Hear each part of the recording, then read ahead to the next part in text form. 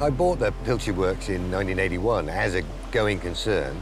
It was a rather heart rather than head business acquisition. It was one product, one customer. Here was the last place left in Cornwall, in fact in the UK, doing salt pilchards.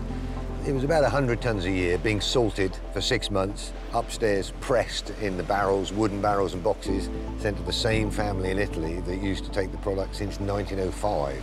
I was now dealing with the grandson. So we streamlined the business, some of the production as well, and all the way into the 90s, I was then looking at ways of diversifying it.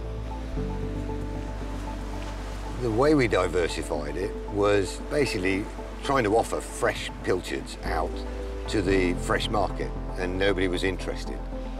But they were interested when I changed the name to call it a Cornish sardine. Sardines are preferred and have more of an image of sunshine and barbecues and a healthy image than pilchards. But though the demand started increasing, now the supply had to start to increase. And it was some innovative fishermen who started to meet that demand. And what's interesting is how technology has changed so that instead of having the huge capstans to pull in the net, the principle being the same, with a long net, with a small mesh reaching down to the seabed, enclosing the fish, we now have hydraulics. And instead of the hewer standing at the top of the cliff peering into the ocean to see the shoals of fish, we now have a sonar to seek them out. So just 1, 2, or sometimes 3 men can be crew on a boat that can land substantial quantities of super fresh sardines. And it was a way of expanding the fishery and expanding the onshore side of it. And from our point of view, having a new raft of customers. So it was a question of then getting a filleting machine in. Can do 200 fish a minute when they're working well.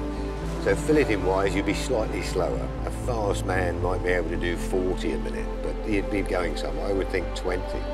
So here, 2 people, sometimes 3 feeding a machine, and you can get 200 fish a minute out of it. So now the market's built up with fresh butterfly fillets, with headed and gutted, and with frozen, as grilled and marinated, and still buy them in tins. So the humble pilchard is now a variety of different presentations with new innovative chefs today. And what's interesting is that it's very Cornish.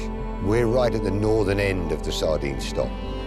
So we've got a wonderful Cornish stock that is sustainable for the future and has a long way to go.